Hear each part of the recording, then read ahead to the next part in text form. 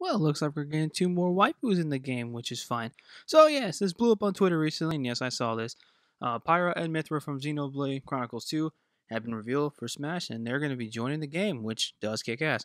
And I'm actually kind of excited too, because I was going to get Xenoblade Chronicles 2 on my Switch, because I've heard a lot of good things, and my friends recommended I get it. What I like about this character, despite being a sword character, is the fact that it's basically 2-in-1, which is going to be a stance character. I'm pretty happy about this, and they actually look really cool. I saw the trailer, and I was very impressed. I'm very excited to try these characters out. Now, I know people are going to complain about this character, and in the fact that, yes, it's another sword character, and technically waifu bait, but you know what?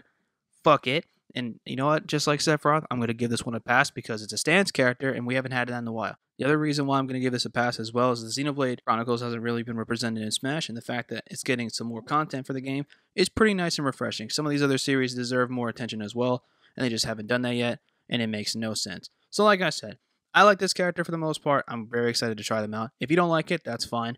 You can't please everybody, and if you really don't like it, then take it with some salt. But at the end of the day, I think this character is going to kick ass. Links in the description to check out yourself. Stay fearless.